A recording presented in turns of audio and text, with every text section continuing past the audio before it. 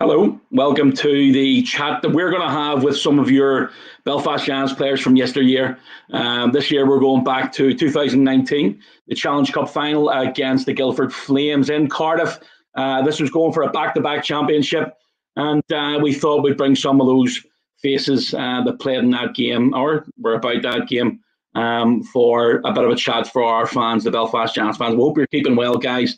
I've still got the COVID hair, and I haven't got a hat to put on, so you'll have to forgive me that way. First guy we're going to bring up today, he's a Northern Ireland local, Ballymoney's finest.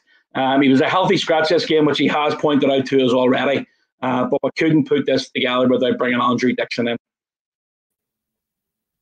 Hello, Simon. How's it going? Yeah, I'm good, mate. How are you? Yeah, not bad. Just chilling. Good, man. How's things going for over the COVID period? Have you been, obviously you haven't been out playing golf or anything, which has been a bit of a challenge? No, back tomorrow. Club's open again tomorrow. So that's the one highlight of, not getting picked for the stream series. Oh, you didn't get drafted for that? That's bad crack, mate. It's the biggest controversy since the Oilers traded Gretzky, but sure, what can you do? Absolutely. Well, listen, we'll look forward to having a bit of a chat with you here with a couple of other boys. One of the ones I want to bring in now made a big impact in this, and in his words, he only played 63 seconds of the game. But as we go on to talk about the impact that he did have during the game, that big block in the third period was absolutely crucial for the Giants winning this championship. Let's bring in Jonathan Boxill. What's going on, Sis? Boxy, I'm good, mate. How are you? I'm very good, thank you. Family man now, daddy. How's the daughter doing? Yeah, she's good. Yeah, she's certainly is an adjustment, but it's a wonderful adjustment. So very happy with life being a dad so far. And how's what's happening? The update so far with Boston. What's happening in Massachusetts? Yeah, I mean it changes every day. Obviously, it's a state by state thing, but here in Massachusetts and Boston, we've got a pretty good sort of structure and process around getting the vaccine out. And I've actually had my first jab. I got my second one booked in about 2 weeks' time, so I'm going to be fully vaccinated, which is a good thing. But no, it's just good to see some light at the end of the tunnel with everything that's considered going on in the last 12 months. Yeah, they've just launched today. Over 45s in Northern Ireland can get it, so I think Dicko can get his next week as well. Hey, Dicko. I've already got my first one. Oh, good lad. It's not what sure, man. I tell you, if I was a dog, they'd put me down. I got it ages ago. I was in that extreme group, so I was. So I was one of the first at the door. But yeah, I've got mine. So I get my second one in April. So a couple of weeks.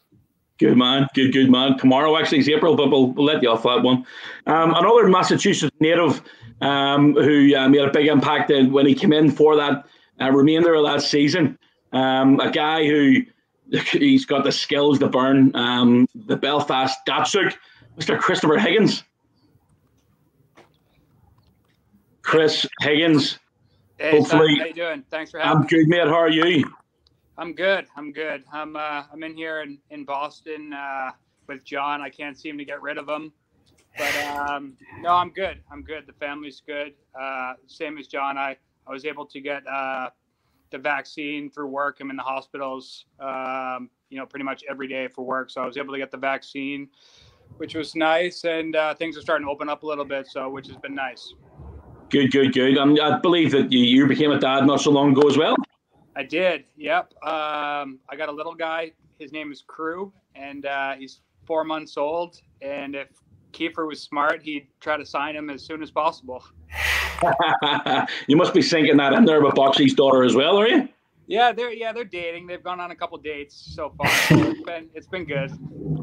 Good. Well, we'll try to get your picture coming in as we move forward here. But guys, listen, I want to take it back to that Sunday in Cardiff. Back-to-back championships it's always tough to go for. Dicko, you were involved in both in some capacity. Most of the time was involved drinking beer, but a healthy scratch in that game against Guildford Flames. And Guildford were always going to be a tough opponent because they had a really good team that year, especially going to Cardiff. They were in good form.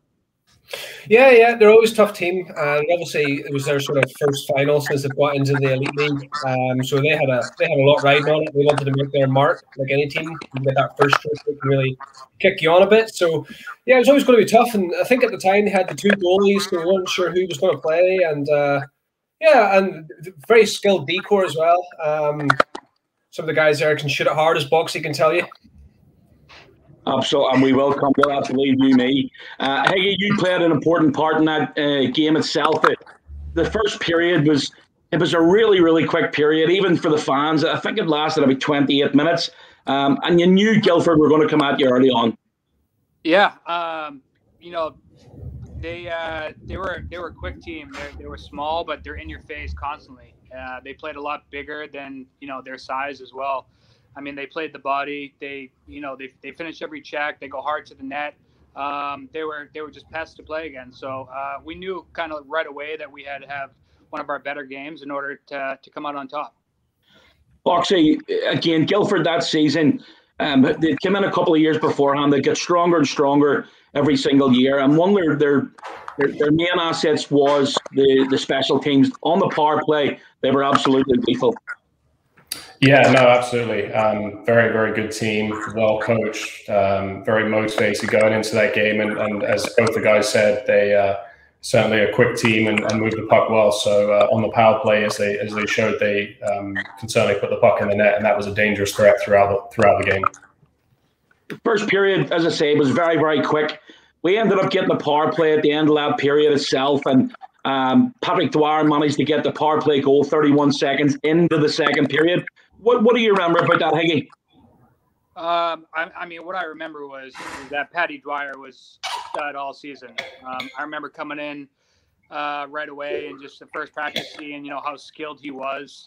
And you just knew that when you have a guy in the lineup, with his skill and his caliber, that you're in any game. So, yeah, he was deadly. It was great, especially when you got a guy like him to get us on the board. Good things are going to happen, throughout the rest of the game. Dicko, you're usually the first guy on the ice and one of the last off, especially in practices. And you're up against these guys like Higgy, and you're talking Patrick Dwyer. He played nearly 400 games in the NHL, and facing a guy with a shot like that, and he wasn't that far. I think he was probably about 30 feet out from the net on Cazzola. It's always going to be hard. Yeah, well, you mentioned that there are 400 games in the NHL, and then whenever we're in a big game situation, you want your big game players to step up, and he had the experience and the guy to go and do that, and step up and be a difference in the game, because it was a very tight game, back and forth. There wasn't that many chances, if I remember correctly, at the start, and he was a big difference maker. It all comes down from that experience that he's had. He's a great player, as we all know. Anyone who watched him in Belfast will be a testament to that. Boxer, the previous year, I remember speaking to you about this after when we did the sudden death documentary after this cup final, and I remember you saying going away for a year and coming back and looking up at the SSE Arena and seeing the banner from the year before sort of give you a wee bit of motivation to try and pick up a bit of silverware that year. Yeah, absolutely. It's it was great to see guys like Kiefer and Dicko and people that I played with and good friends be successful that season, but to not be a part of it and to go through what I went through in MK, it made it even more motivating to come in and be successful playing for the Giants. So it was obviously a big achievement for the team the year before, but for me not being a part of it was something that was a little bit frustrating and even more motivating to come into the season and be successful like we were as a team. It goes to 1-1. They get a power play goal. We knew again they were going to be dangerous on with the extra man on the ice. Crooks gets a low shot past Besko, and looking back at that season, and Dicko, you spent a lot of time with him. Besko was lights out the whole season. Oh, absolutely. Probably my time in Belfast anyway, apart from Murph in his prime, Besko were pretty even, but for a one season performance, I think Besko probably tops it. You just look at the games we went to, that European final we were in, he was lights out there. Even if you think, I think it was in overtime, he made a save where the puck either hit the back of the glass and came back over the net. And he was casual, he just catches it and calm and collecting. If you can have a goalie who's calm in the back there, it sort of feeds and filters back through the team. And and as a common presence, and yeah, he was some player, so he was. Again, the third period, I want to get reactions from the and I know all three of you were on the bench when the goal was scored by Smo for the OT winner. The third period, it was end to end. It was really exciting game for such a low scoring game. But going into that overtime period, Higgy, do you remember what was said in the dressing room in between the third period finish and an OT starting? I think it was just one of those things that, like, listen, I feel like it was probably one of the deepest Belfast Giants team, in years. We had tons of confidence in ourselves. We knew that, and Kiefer just said, listen, just play your game. You guys have been doing it kind of all year.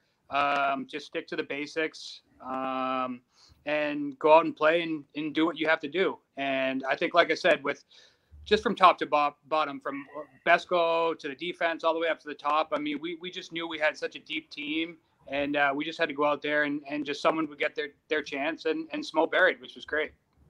And obviously in between the third period and the overtime starting, Boxy, how were you feeling? Because, one of the biggest moments of that game that everybody remembers was the block that you, for some reason, decided to lie down in front of Ackred, who took a shot, full power. And again, he was bending the stick, and if he had reached it a little bit further, he was going to hit the roof of the Viola Arena. But he had a big wind up on that, and taking one for the team. You'll never get a better example. Yeah, so I think the bigger question is what was Kiefer thinking putting me on the ice with that much time left in the game? Because I had him, I was very rusty at that point, and for some strange reason, I don't know what happened, Kiefer got a little bit of rush of blood to the head and put me on the ice. And I remember we had a offensive zone sort of offside face-off, and John, I believe, was taking the draw, and all I was thinking was, like, please win this draw so we have possession and you can dump it in and I can go chase Ackred around for 30 seconds and then get off the ice. And for whatever reason, they win the draw, and we get hemmed in the D zone. And if you actually watch the play, Roche put the puck to an area where normally someone who probably was a little bit more confident being on the ice would have been in that spot. But for me, I was sort of like, I can't get caught on the wrong side defensively, and you can always defend inside out, not outside in. So I was literally on the crease, and Roche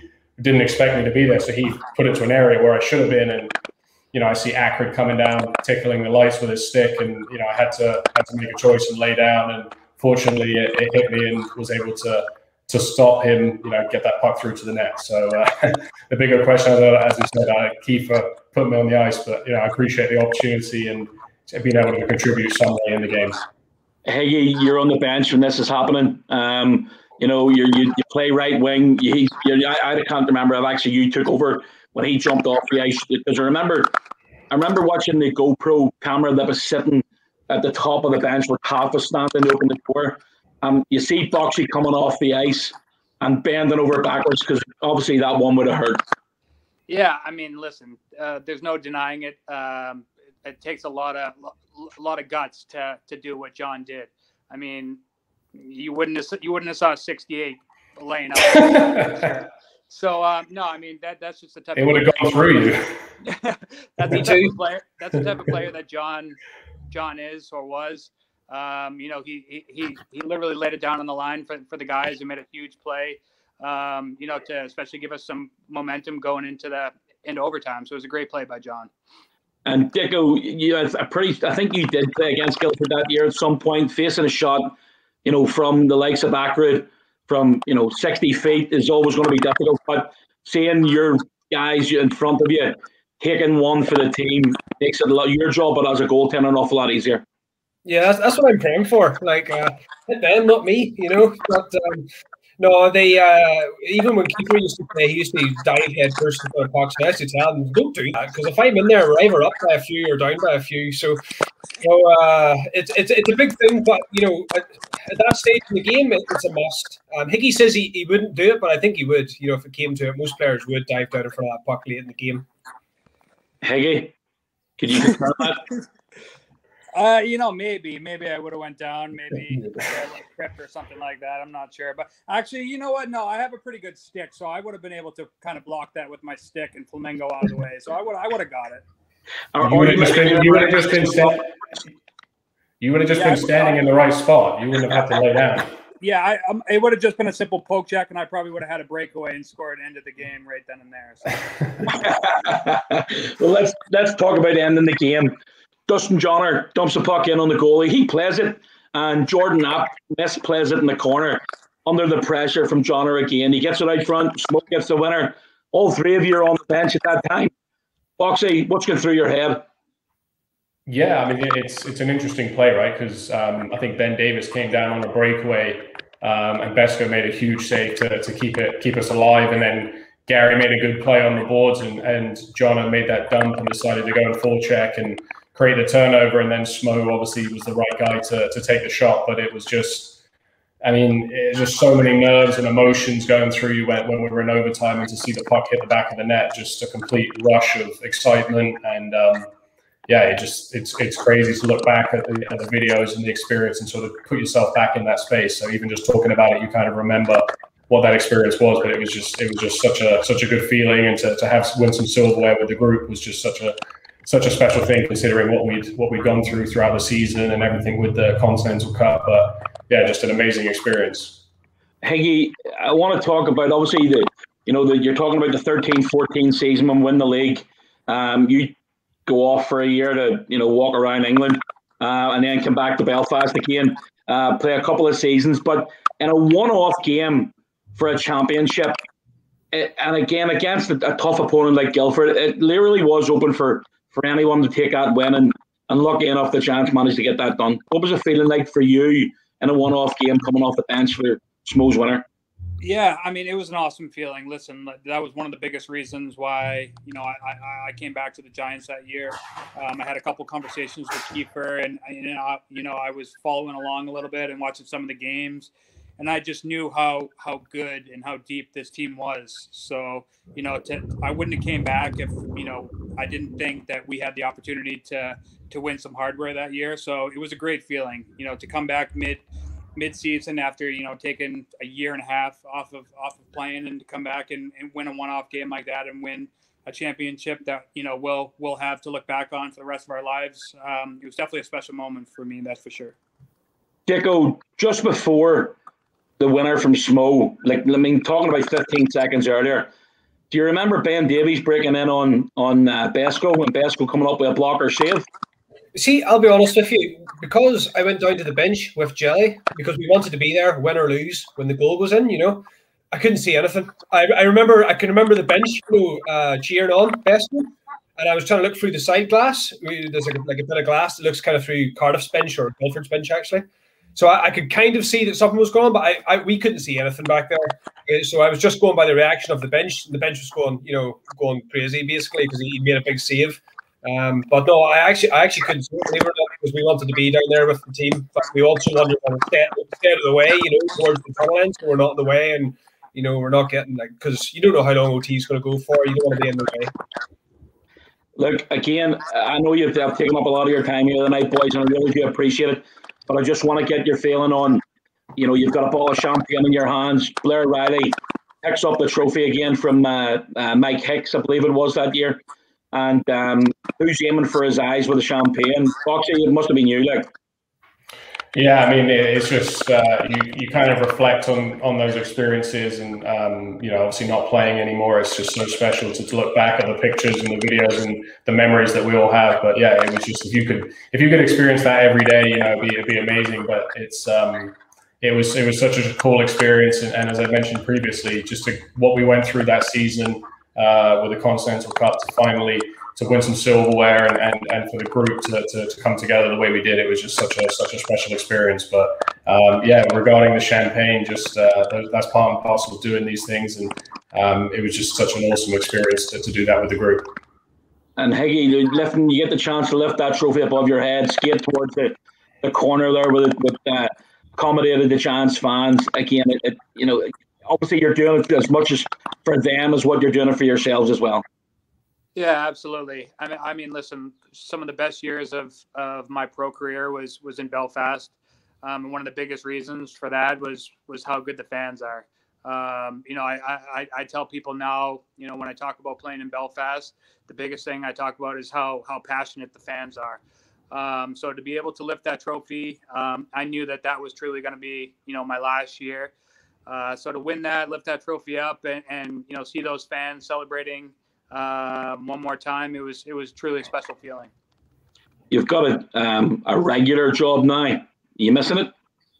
Yeah, I am. I you know, Boxy and I get together a lot, and we talk about our lives are definitely different now. You know, you go from playing in front of 10,000 fans to working a regular 9-to-5 job where, you know, still getting yelled at. So that's kind of the same as before. But yeah, you know, it's just different. And one of the biggest things you miss is being around the guys every day, being in that locker room, you know, going to battle with those guys day in and day out. That's one of the biggest things that I miss. Boxy, we've already touched on your daddy duties, and obviously you must be enjoying that. But again, having a job and, you know, as Higgy says, just missing the banter in the dressing room, and obviously being ripped by Dicko as well every day. You probably don't miss that part. No, I miss Dicko for sure, and I miss all the guys. But there's a couple guys. Ironically, my manager, he played college hockey, so I do. You know, we have that sort of common topic that we talk about. But from a day-to-day existence, yeah, 100%. Just miss being in the locker room with the guys, and just sort of going through that journey for 9 months with such a special group of human beings. You know, Belfast always recruits good people, so you know, it's obviously been an adjustment, and you definitely miss those experiences. But just fortunate to have also had those experiences, right? We were able to sort of reconvene and talk about them like we are right now. So yeah, it's been an adjustment, but just happy that you're able to look back and have such fond memories of those experiences. And Dicko, you know, 10, 11 years as a Belfast giant now. You've played on numerous championship-winning teams. This one that year, and obviously, you know, going on and picking up the league trophy while celebrating the fan event in a hotel was pretty special. That 2018-19 season. Yeah, that team, you know, it was funny because it could that season could have went either way. Let's say, you know, Guildford scored that breakaway by Ben Davis, or Cardiff, you know, pull out that last game. That team could have walked away with nothing, you know. They runners-up medals, but they didn't, and it ended up being one of those teams. The championship teams are the teams you remember. I think I've still, yeah, that's in there, right? Still got them up here. There's Boxill. Oh yeah. So, but yeah, no, it's a very special team, and I keep in touch with a lot of those guys like Besco and Blair Riley. Not Boxill at the minute. I'm ducking them because I don't want to do him a favour. It's a great group of guys. Gents, listen, I really appreciate your time tonight. Thank you very much. I hope you are all keeping well. Obviously, this COVID pandemic's a real pain in the backside, but hopefully you might see it back in Belfast someday. And Dicko, I'm sure I'll see you someday soon as well. Yeah, maybe. I appreciate it. Cheers. Thank you. All right, lads.